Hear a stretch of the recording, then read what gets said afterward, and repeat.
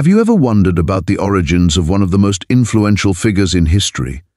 A name that resonates across continents and centuries, Muhammad. You may have heard the name, but do you truly know the story behind it? In this video, we're diving into the life and legacy of Muhammad, the founder of Islam, a religion that has shaped civilizations and continues to inspire millions. From his early life in Mecca to his first revelation and the profound teachings that would change the course of history, we'll uncover the journey of a man who unified Arabia and set the foundation of one of the world's great faiths. Whether you're new to his story or seeking a deeper understanding, stick with us until the end. There's so much to explore.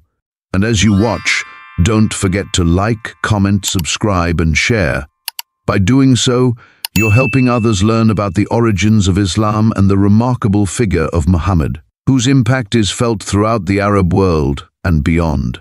Now, let's journey back to the 6th century to Mecca in modern-day Saudi Arabia, where Muhammad, known in Arabic as Muhammad ibn Abdullah, began his path as an influential religious, social, and political leader. According to Islamic belief, he was a prophet chosen to reaffirm the teachings of prophets before him: Adam, Abraham, Moses, and Jesus through the message of monotheism. In Islam, he is recognized as the seal of the prophets, the last in a line of divine messengers. Born around 570 AD, Muhammad came into a family within the Quraysh tribe. Tragically, he lost both parents at a young age, becoming an orphan. He was then raised by his grandfather and later by his uncle, Abu Talib, a respected figure who offered him guidance and protection during his formative years. Despite the hardships, Muhammad grew up to be a thoughtful, compassionate man, later becoming a prosperous merchant known for his integrity. Even before his prophetic mission, Muhammad was spiritually inclined, often retreating to a secluded cave on Mount Hijra. It was here, at the age of 40, that he experienced a life-altering momentous encounter with the angel Gabriel, or Jibril in Arabic.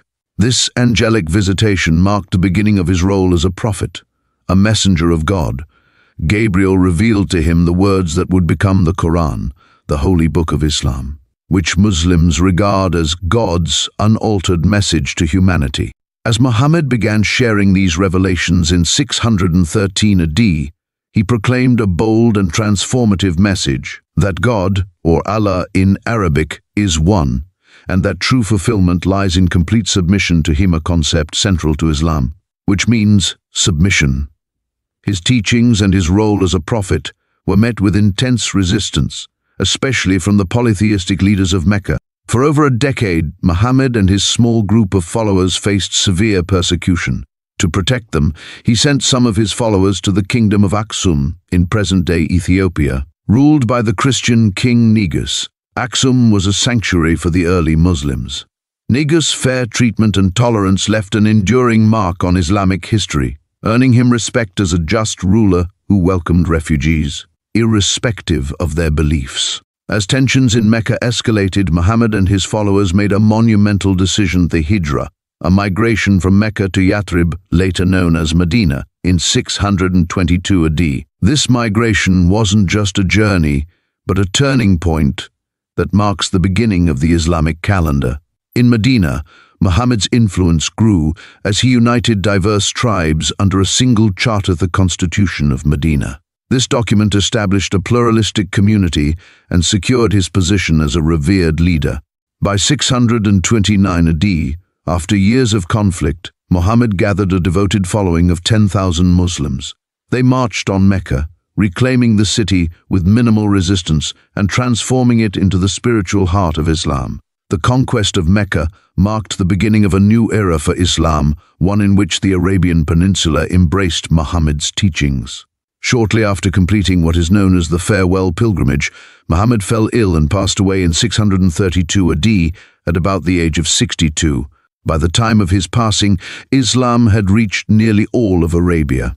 The revelations he received throughout his life, known collectively as al-Wahi, or the signs of God, were recorded in the Quran, which Muslims consider the divine word of God. Additionally, Muhammad's sayings and practices, referred to as the Sunnah, were preserved in the Hadith literature. Together, These form the foundation of Islamic law and continue to guide Muslims in their daily lives. Now, here are some lesser-known details about Muhammad.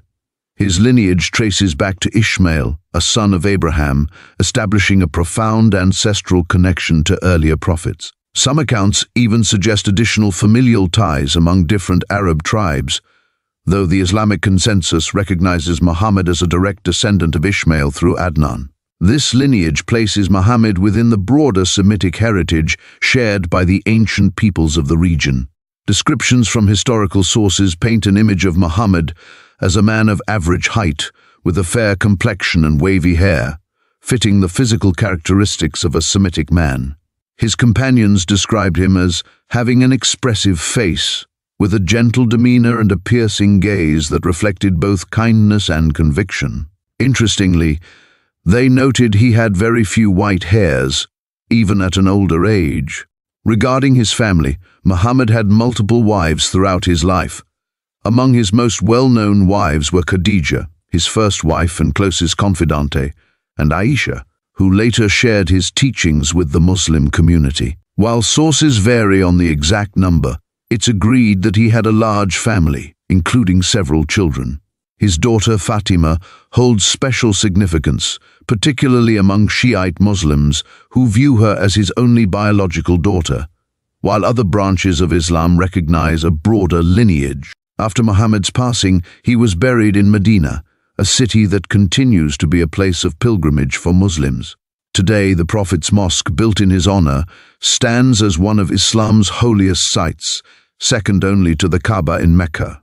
The story of Muhammad is more than just a historical account. It's the foundation of a faith that has deeply shaped cultures, governments, and societies. The Islamic faith, practiced today by over 1 billion people, finds its roots in his revelations and teachings. This legacy, marked by the values of unity, compassion, and devotion, continues to inspire individuals and societies worldwide.